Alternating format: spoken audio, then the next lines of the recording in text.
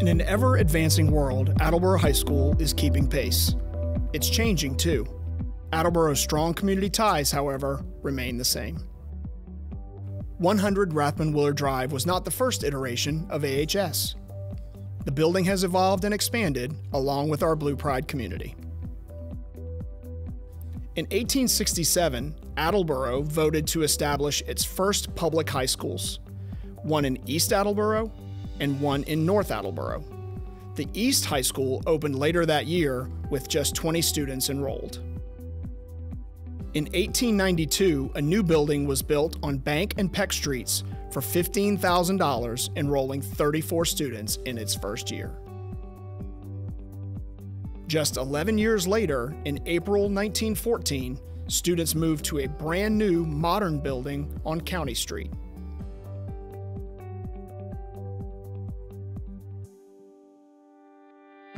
The late 1950s saw a need for more space, and plans for a newer, bigger high school were drafted. The sprawling structure was built abutting Capron Park at 100 Rathbun Willard Drive and opened its doors to about 1,000 students in September of 1962. The $3.5 million high school boasted many amenities, including state-of-the-art classrooms, a 1,200-person auditorium, and a gymnasium that accommodated over 1,500 spectators. In 1973, the building was expanded, becoming a comprehensive high school designed for diverse educational experiences, including expanded vocational programs, new science labs, lecture rooms, and more. While this building no longer suits the needs of the students and faculty in the 21st century, it has played a part in many family legacies here in Attleboro and has continuously welcomed back alumni as teachers. I was a member of my class council and student council for all 4 years. I swam and ran track for AHS, winter and spring track, and I was one of, I think there was about maybe 25 girls that started the girls soccer program here at Attleboro High School my junior and senior year. When I was a student here, I was the editor of the school newspaper that we used to have, and I also was one of the founding members of an after-school club called the Newcomers Club that taught English to English language learners.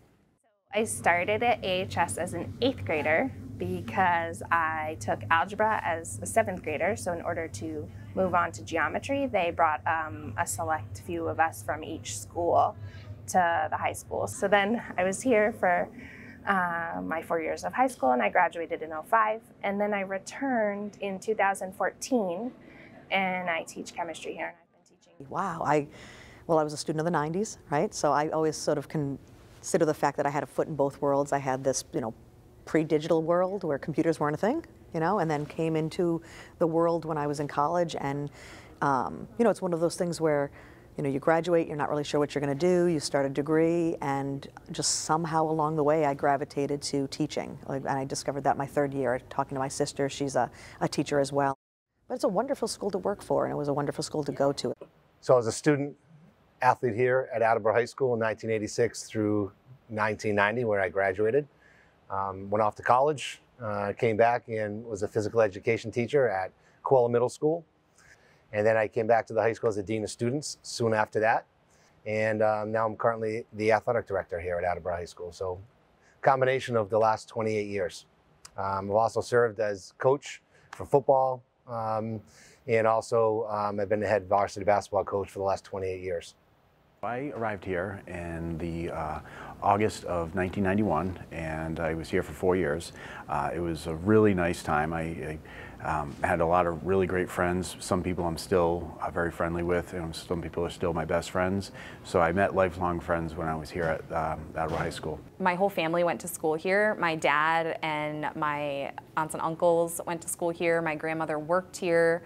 My grandfather was a fireman in Attleboro, so very often, came to the school for fire drills and things like that. My great uncle was the mayor of Attleboro, and so while he was mayor, most of my aunts and uncles and cousins on my dad's side were in school here, so it meant a lot to me to come back and kind of, go to school here, but also come back and teach here in a school where so much of my family went. You know, all of my family members were part of the athletic family here at Attleboro High School as well, whether it be football, basketball, or baseball. My father was a graduate in 1969. My older brother Tommy came here. He graduated in 1988. Myself and then my younger brother Stephen graduated in 1993. My wife Kristen, graduate of 1991 here at Attleboro High School, where she played 3 sports as well. I have a junior, Mason, now at URI, who graduated Attleboro High School in 2019. I have a senior this year, Evan Houle, and I have an incoming 8th grader, Connor. You know, he's had the opportunity to be in this school, and I would say the old school, but now he's going to have the opportunity to be in the new school as a student. So he's very excited about that. The Blue Pride runs deep in the Houle family. You know, my parents have gone here, my sister went here, my aunt graduated from here. Everything that was sort of part of that social experience in high school that she knew of in the early 80s was exactly my experience in the mid to late 90s, for the good or the bad. Despite the aging infrastructures, this school has developed character that transcends time, thanks to the students and staff who have made it their home throughout the years, some literally leaving their fingerprints along the way. The auditorium has hosted countless productions, assemblies, and opening day staff convocations, its seats worn thin by students and community members, the air filled with voices of student actors, chorus members, and inspirational administrative speeches. The chorus room decorated with names, messages, and graduation years.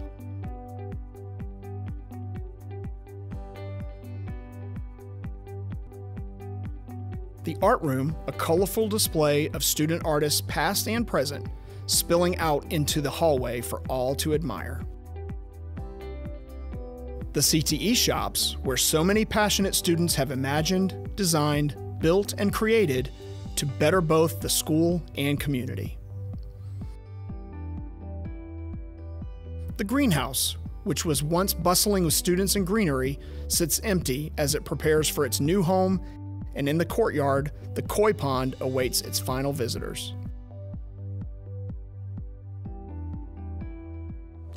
Well, the B2 wall, which does not exist, was a big piece when we were growing up. You know, in the beginning of school, you didn't hang out in the pit. You could go up to the cafeterias and kids would just sit on the wall. There used to be lockers in B2, and that's, you know, where some of us had our stuff. I think the big one was, you know, used to talk about B2 cafeteria when they had this wall, and everyone that would be kind of the place to go in between classes. You'd sit on the wall, and administration would come by and say, okay, the bell's going to ring in 30 seconds, and everyone would wait as long as they could before they could get to class because they knew how long it took them. But the wall was a big, I guess, an area that people kind of remember. You know what I mean?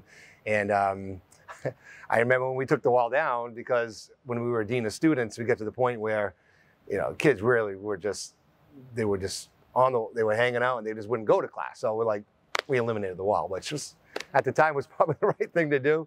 But you think back, and the memories that we had hanging out on that was kind of fun. So. And this lab. Other places don't have labs like this. They have them in their rooms. This has always been such an amazing space to learn in and do labs and activities and just be able to move around differently. It's this periodic table. So this has been here since way before I came to school here, but it's like, it's its own memory. Like, it's just here and everyone would look at it, and I think it's really cool. And I love that it was drawn in 1990 and now we're in 2022, and well, the periodic table has been updated since then. So while that ends at 109, we end at 118 now. So it's just cool that they took the time to hand do this.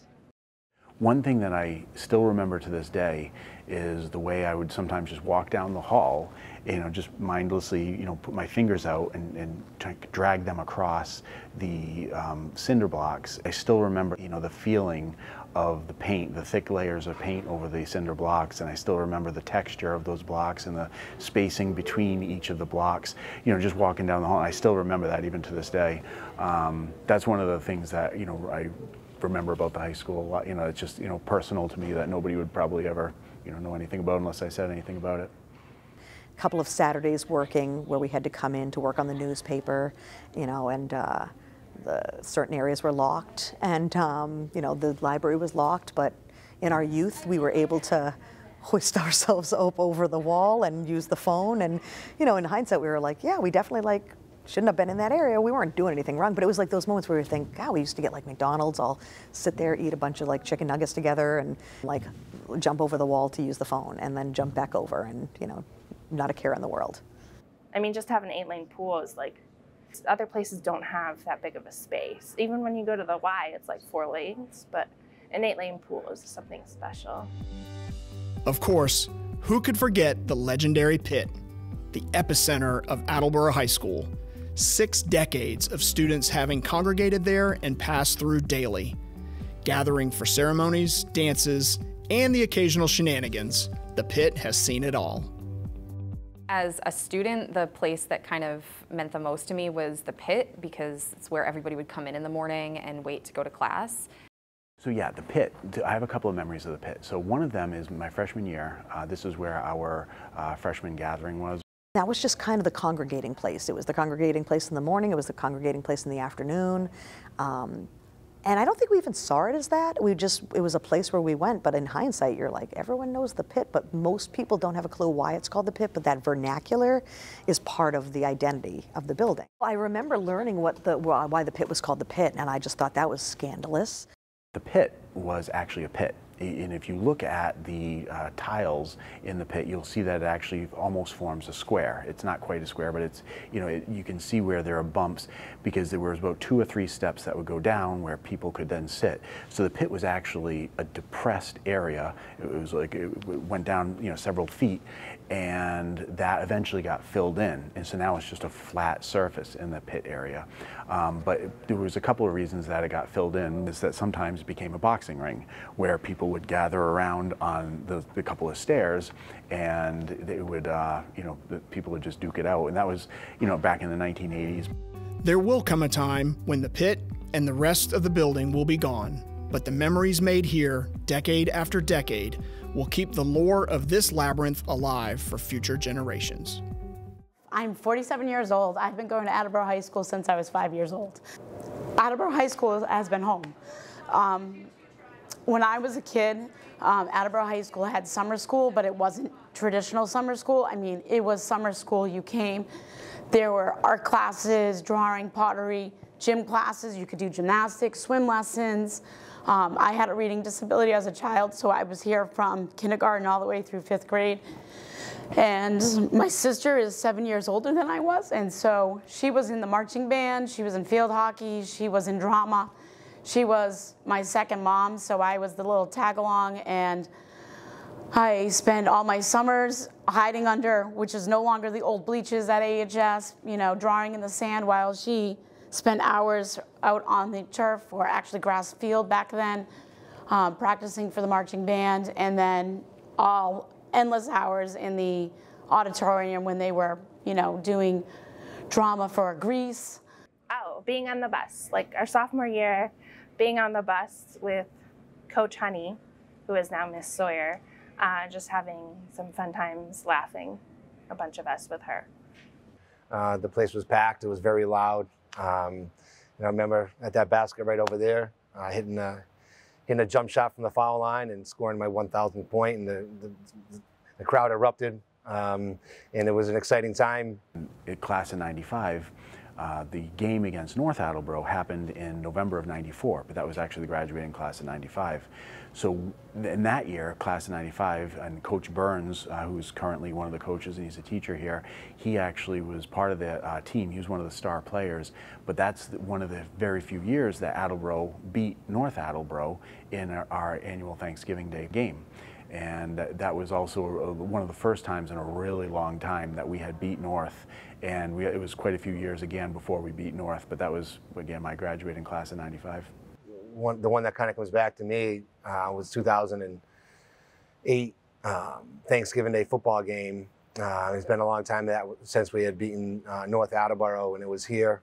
And we beat them in a very close game, and our community was so happy. You know, people so excited and crying, and it was like very emotional. And so I do remember that. Coach DeShane's first victory over North Attleboro as a head coach. So that was a very, I think that as a community event, but also something that, you know, was huge for football at the time for us. So definitely one that I remember. High school is often a whirlwind, a flurry of academics, sports, and social interactions that pass many by in the moment. For these teachers, returning to AHS as an adult has allowed them to see their experiences through a new lens. First things that I remember like thinking about when I came back in was I remember walking into the B1 cafeteria and the smell hit me. A smell that I don't even notice now, that I couldn't pick out or identify. It just brought me right back, and it was familiar, and it was as if I hadn't left. You know, if the school board goes out and the electrical panel in the gym doesn't host the switch for it, actually I know where it is. It used to be in the pool area, which is kind of awkward, but that's where it was. So sometimes if it went out, they wouldn't sure how to fix it, and I'd be able to go in and, you know what to do. So that's the ins and outs and like the little parts of the building. Really the pool area. I mean, I spent many hours in there. I'm sad that we didn't get to swim the past 3 years because of the new building. This was supposed to be our last season there, but a lot of memories where I learned how to swim there. I, got to swim with Liz Koch, who has most of the records that Zuri is now breaking. And the fact that I get to coach someone break those records is pretty cool. One of the most kind of important things that's happened to me since I've been a teacher here is that just a few weeks before my grandmother died 3 years ago, she was able to come into the school one last time, and she got to see my classroom. And I know that she was really proud to see that and kind of see how, I was continuing, this like service that my family has had for so many years. And I know that it meant a lot to her, and that memory means so much to me. And I know that that's something I'll always remember and I'll bring into the new school. Demolition of 100 Rathbun Willard Drive has already begun. Its successor, standing tall, looked on from One Blue Pride Way, representing all of the big and exciting opportunities and possibilities to come. I just think that the idea that so many people in Attleboro as a community have connections to this school and, like I said, feel like this is like a second home. Like the students spend half of their day here, I spend half of my day here. And so I think that carrying that into the new school is going to help the new school feel really comfortable, just like I feel this one does. I mean, this is my 20th year in this classroom, and I look forward to the 10+ years in the new building. I think what we as teachers do in this building is still going to be the same. We're just going to have better tools. And I think it's just really going to benefit the kids. I don't know. I mean, like, it's a bittersweet. Sad to see this place go, but it's not, the building didn't make the memories, it was the people, and that's what's important. What I hope that the new high school is going to provide are opportunities that this building might not have been able to. And you don't get an education from the four walls of a building, but the four walls can offer opportunities that you might not have otherwise been able to get. I'm just excited for how the community gets to interact with our school and our students, because there's a lot of great for the community to see, And I think being able to get more community members into the building and seeing that it was so worth it. Like, thank you for being willing to pay more taxes. I moved back to Attleboro so that my taxes could go towards the place that I work. And, it's gonna be awesome. I am always impressed by what we're able to do in this building. We have some of the most compassionate, innovative, just interesting people on both the side of the, on both sides of the desk, the student and the teacher. And the notion that we can do what we do in this building year after year with the kind of budgetary constraints that we face, with the kind of social emotional issues that we deal with the needs of the city that we live in. We push rocks up hills every single day and every single year. And we do it with less than we should have available to us, and yet we do it. So I think to myself, when we are in a building that allows us to capitalize on all of our strengths and all of our creativity and all of our innovative thinking, then it's going to be exciting. This building might just seem an old, haggard structure to those who haven't spent time here teaching, mentoring, guiding, and nurturing the students who show up, work hard, and grow. Of course, for those of us who have, it means so much more. For me, it will always be based on the principles of Blue Pride. Pride. Pride. Well, I'm excited to get a new building and excited to see this one knocked down. I mean, it's a lot of where my roots come from, and it'll always be with me, so I'm proud of that. I'm proud of what I learned here. It is like my second home. Home. It's home. I just loved being in this building. It was, you know, it was home. Empowerment. You know, as an adult, I wish I could go back and say to that kid who walked down these same hallways or went sat in these same classes and say, you'll be stronger, you'll like who you are, you will grow to become empowered and find your voice. In one word, this building probably means growth to me. Everyone's there to support me if I need them, and you know, it's just another place I can call home. Historic. Lots of memories. Adventure. Passion. Opportunities. I'd say opportunity. There's a lot of different things to do around here. Friends. Inspirational. Important. This building is important because it's my first year of high school and it's my only year in this building, and I learned a lot of my high school tips and tricks here, and I got a feel of high school here, so it's important.